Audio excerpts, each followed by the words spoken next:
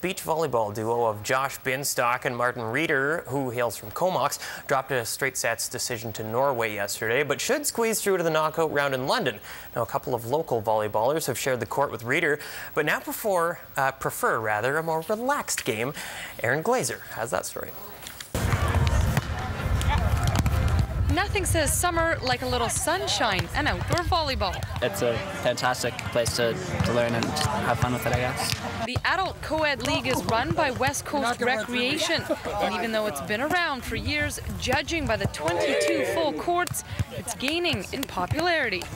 We used to play up at Volleyball Rugby Club, but we've just this year moved to Royal Athletic Park, and our league is bigger and better than ever.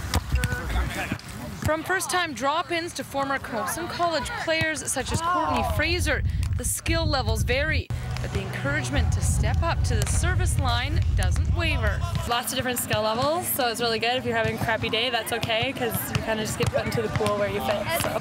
You know, on some of the courts, you'd have a couple players that may have played against Martin Reeder or Josh Binstock, but we've got 22 nets set up, and so it goes all the way down to E and F pool, and so really anyone can participate. Games get going at 6 p.m. and the cost just $10. Not a bad price to get in on a summertime social. It brings people together. We've got 200 people here every Monday night.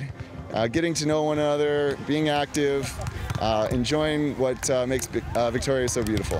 Volleyball games full of spikes and serves between strangers that end in high fives. Aaron Glazer, CTV Sports, Victoria.